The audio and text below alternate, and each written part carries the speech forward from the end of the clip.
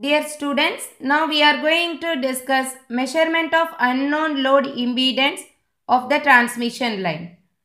Let's consider the transmission line with unknown load impedance ZR.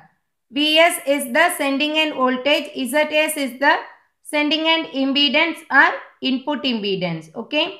Here we can consider the dissipation less line. That means zero dissipation line. For that, the characteristics impedance is purely resistive. Okay.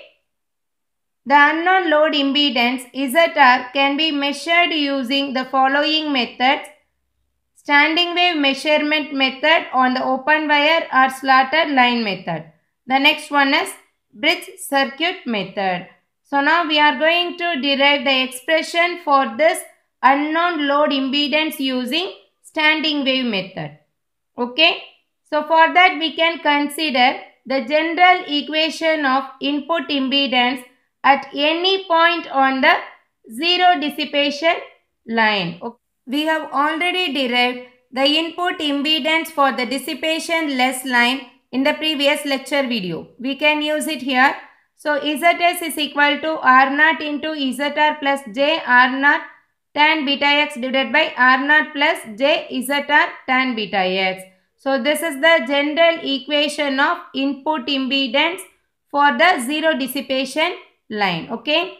So here at the receiving end, we can consider the voltage minimum point at a distance x dash. Okay. So at the point of voltage minimum at a distance x dash from the load, the input impedance can be given as Zs is equal to R minimum. Whenever the voltage value is minimum, its resistance is also minimum because V is directly proportional to resistance, right? So we can say at the point of minimum voltage, the resistance is also minimum. The input impedance is given as Zs is equal to minimum resistance R min, that is equal to R0 by S. So now we can equate this R0 by S with this value Zs. Okay. In the next step, we can equate the Zs value as R0 into ZR plus J R0 tan beta x dash. X dash means for the voltage minimum value divided by R0 plus J ZR tan beta x dash, that is equal to R min value. What is R min value? R0 by S. Okay, we can cancel this R0 value both the sides. We can get the value as ZR plus J R0 tan beta x dash by R0 plus J ZR tan beta x dash is equal to 1 by S. Next, we can cross multiply these two values. S into ZR plus J R0 tan beta x dash is equal to this value goes to this numerator R0 plus J ZR tan beta x dash. Okay. Then multiply this S inside this bracket. We can get S into ZR plus J S R0 tan beta x dash is equal to R0 plus J ZR tan beta x dash. In the next step, we can move all the ZR terms in one side. So here S ZR is there. This term is moving towards this side with a minus sign.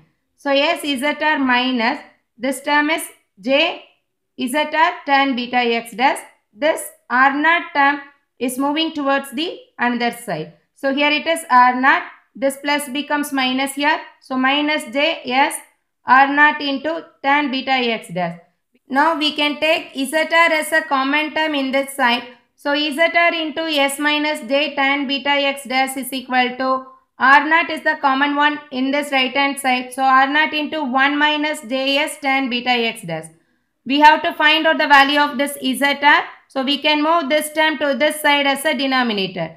Finally, we can get the receiving end impedance ZR is equal to R0 into 1 minus JS tan beta x dash divided by S minus J tan beta x dash.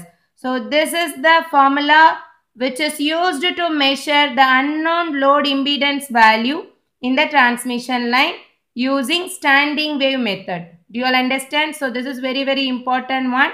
So this formula is used to measure unknown value of the load impedance.